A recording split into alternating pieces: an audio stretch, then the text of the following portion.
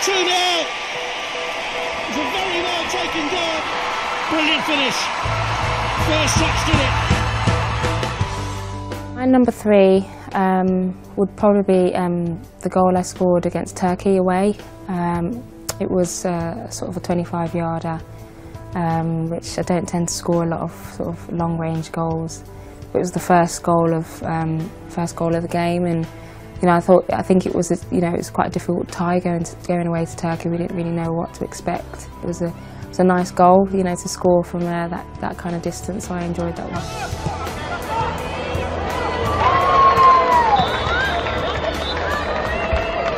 My second favourite goal, and it's probably the best sort of technique of the 3, would probably be the goal against Wales, where I've got it, it's bounced over the defender's head, and I've sort of read the bounce and chested it and volleyed it into the top roof of the net. And again, it was a different goal to what I typically score.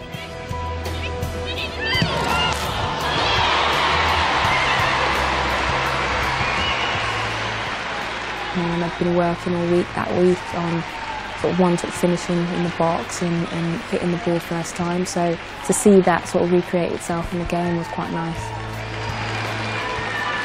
Yeah, my favourite goal would have to be the 3rd goal I scored to make my hat-trick against Montenegro. That was the sort of last qualifying game. I remember having scored my 2nd, thinking that I could really score a hat-trick in this game. And so I sort of got the ball sort of midway. I think Tony passed it to me, and I sort of came off the back 4. And there's 4 defenders in front of me, and I thought, just go for it.